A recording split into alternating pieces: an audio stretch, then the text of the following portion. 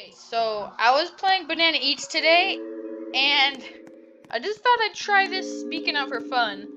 But it turns out it's like 100% pay to lose. So do not buy this beacon unless you want to die super fast. Because look, if you hide in a locker,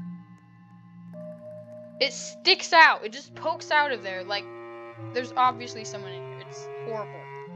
You're gonna get found easily if you hide in lockers. But, so, just don't buy this banana next time you play Banana Eats, because it's horrible. But anyways, I'm probably gonna get killed right now, but see you in another video.